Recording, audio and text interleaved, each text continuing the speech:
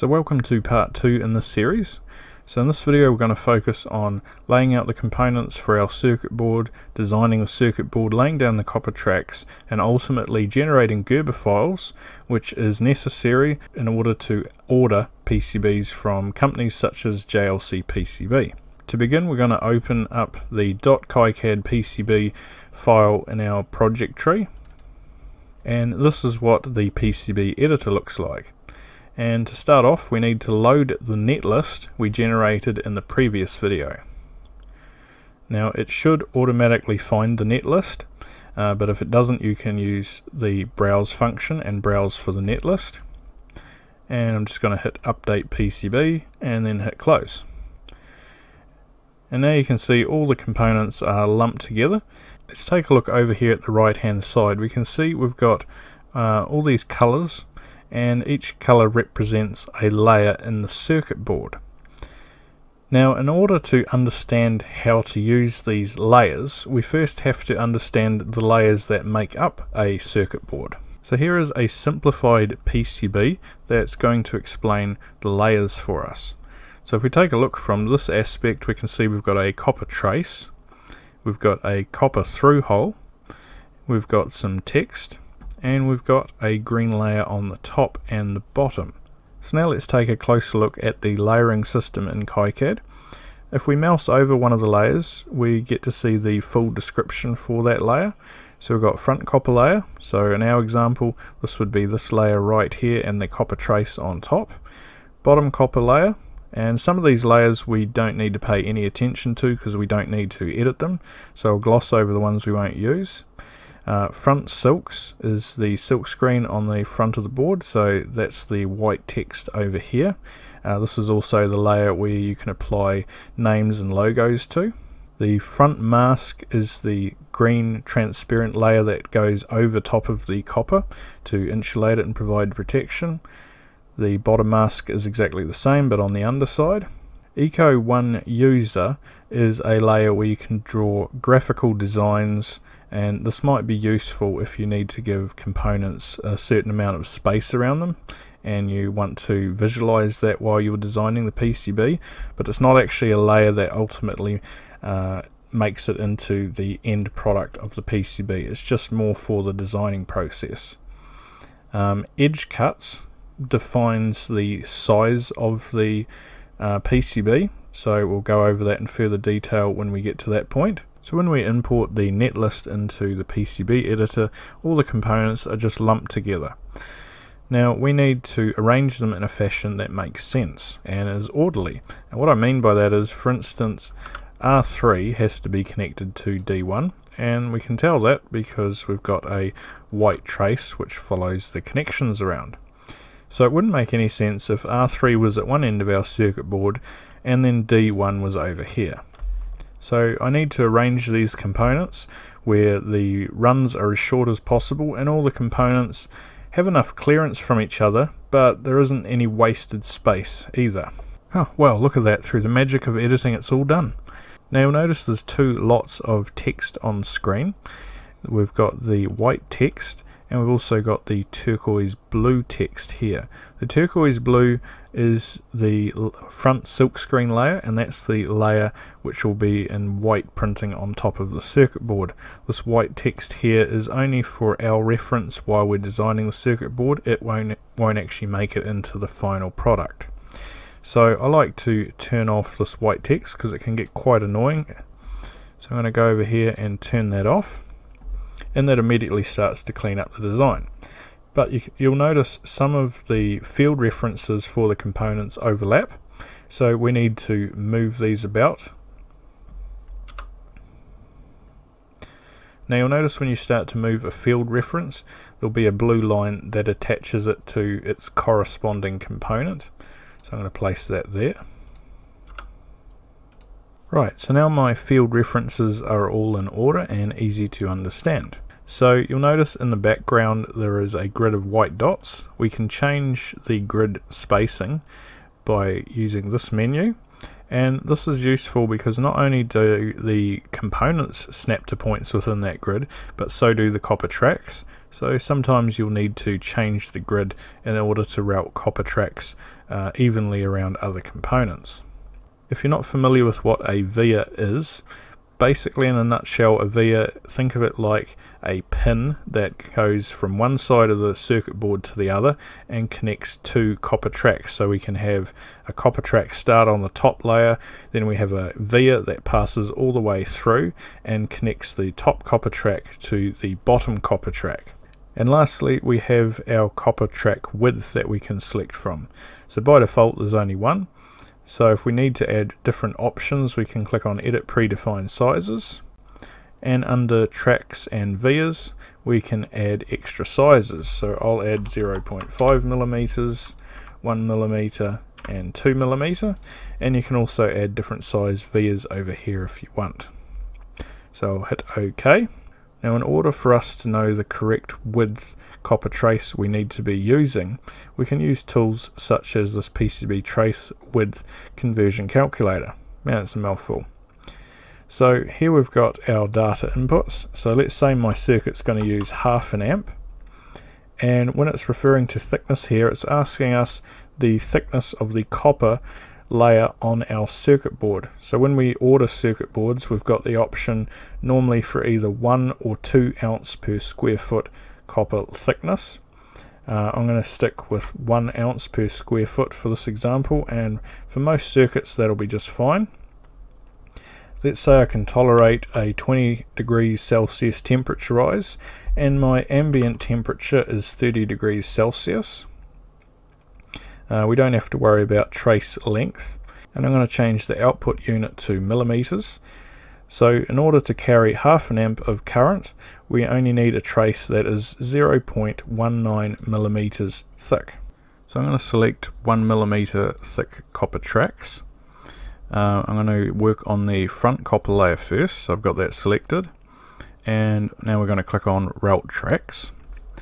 Now my preferred method is to leave the bottom copper layer exclusively for all the ground connections, so we can add a ground plane later on.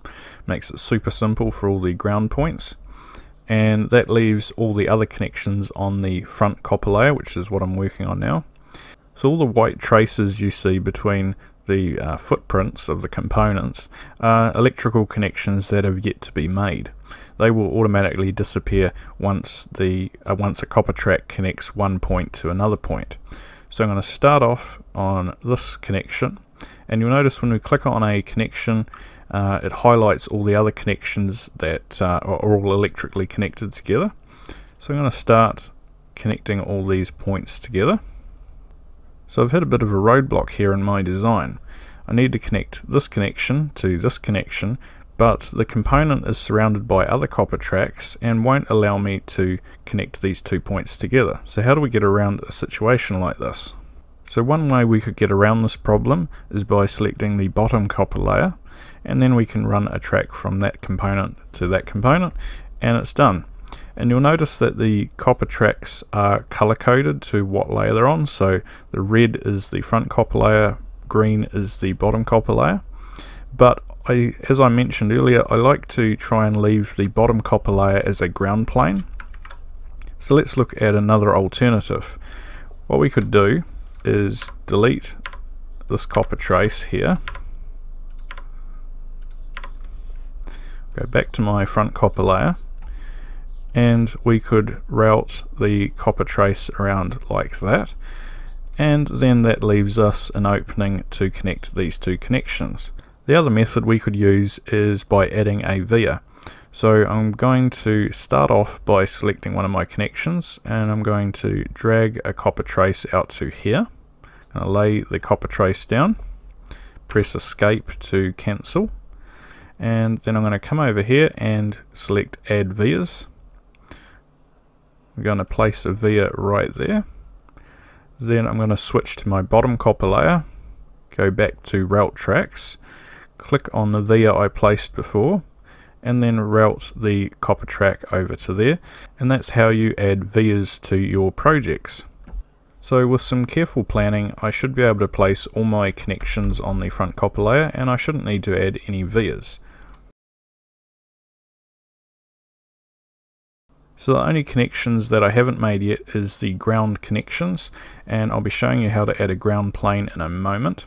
But first I want to add some mounting holes to my circuit board so that I can use some screws or whatever to secure the circuit board in place. So to do that, we're going to click on Add Footprints, left click on the PCB editor, and that will open up the footprint library. And then we're going to scroll down to mounting holes, and here you can select what size mounting holes you want. I like to choose 3.2 millimeters, that's the one I'll go with.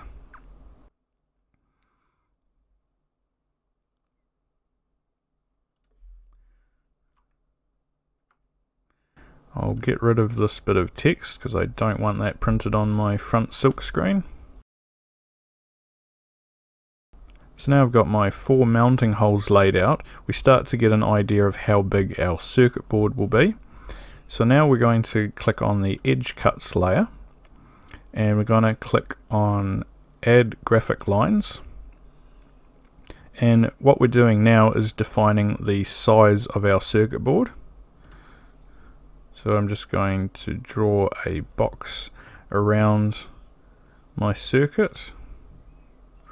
If you're making your circuit board to a specific dimension, you can always use the measure distance tool and select 2 points, then you'll get a readout of the measurement. So it is 36.83 millimeters long by 29.21 millimeters high. So now I can add my ground plane on the bottom copper layer. So I'm going to select back copper layer, and I'm going to select add filled zone. I'm going to start off by selecting this point here, and then this option menu is going to pop up, and we're on the correct layer, we're on the bottom copper layer, and it's asking us what net class to assign this to, and we need to select ground and then press OK. I'm going to drag a line down here and click, come over here and click, and come to this point and double click, and just like that we have made a ground plane. And if we zoom in, we can see that all the ground connections have these little tabs which extend out from the ground plane, and they're all connected now. So at this point we've finished our design. So the final thing before exporting the Gerber files is to run this tool here, Perform Design Rules Check. This is basically an automatic checking robot to make sure our design meets the specifications, so we can add minimum track width, via size and so on, and make sure our design fits those specifications. So I'm going to hit Run DRC, and under problems and markers, no problems there, everything's fine. But there is a problem under unconnected items, and we can see right here I have forgotten to connect these two footprints together. So I'll go back and make a copper track between those 2 points, go back to the checker, I'll hit delete all markers, run the DRC again, and this time there is 0 errors. Now one really cool feature of Kicad is we can go up to View and then click on 3D Viewer, and we get a preview of what our circuit board looks like with the components, no less. Look at that. And this is a great way of checking your design before ordering your PCBs. Make sure all the footprints look right, everything's spaced properly. Looks really neat. Now you'll notice our circuit board has quite sharp edges, and because it's fiberglass they can actually be quite sharp enough to cut you. So there is a little trick I like to do to round the corners of the circuit board off. So I'll close that and I'll go back to my edge cuts layer, and I'm going to delete my lines,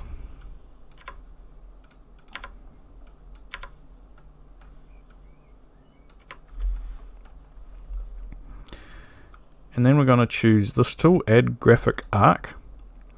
So I'm going to select here, I'm going to drag out, and then I'm going to make an arc.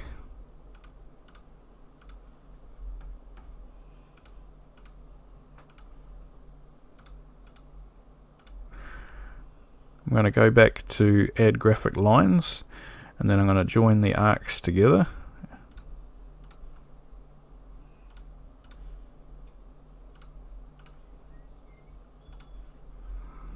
Cool, now I'll go back to the 3D viewer, and now you can see the circuit board has a fillet on the corners, no sharp edges. Very nice. The last thing I want to do is add some logos and some text onto the white silk screen layer. So let's look at that now.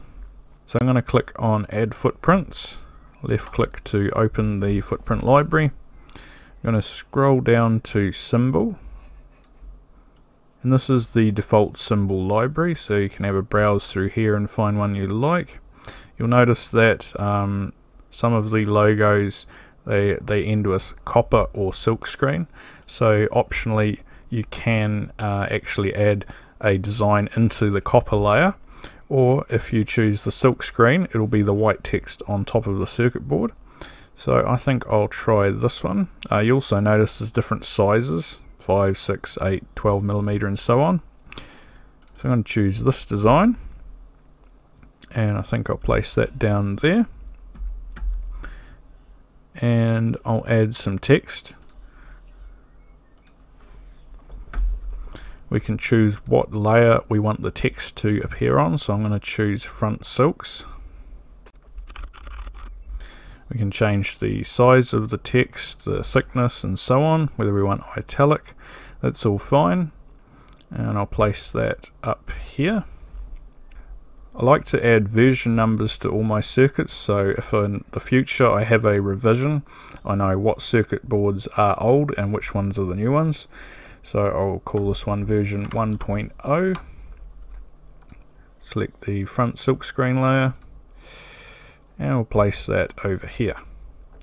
So let's go back to the 3D viewer, and there we go, we've got a nice Kicad logo here, how to make PCB version 1.0.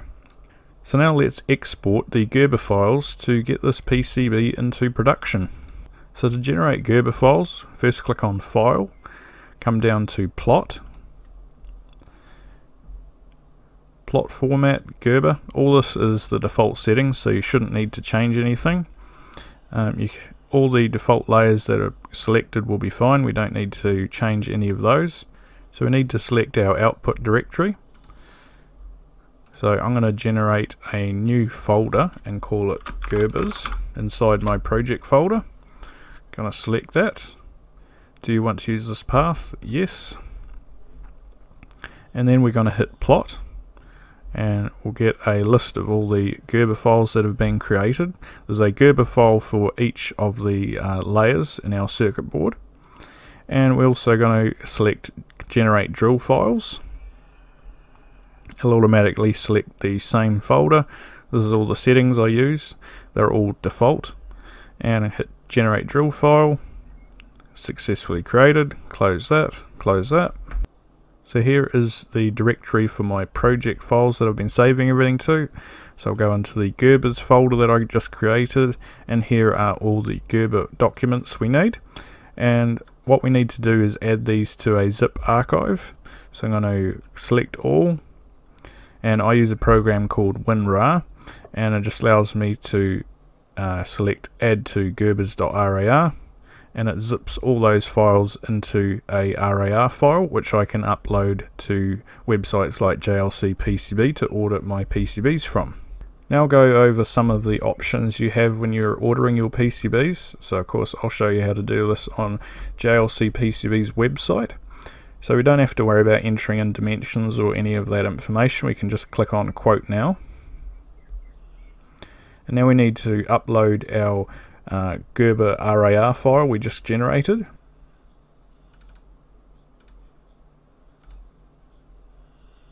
And you can see once they're uploaded, we get a preview of what the front and back of the circuit board looks like. And the dimensions are automatically calculated from our Gerber files, so we don't have to change that.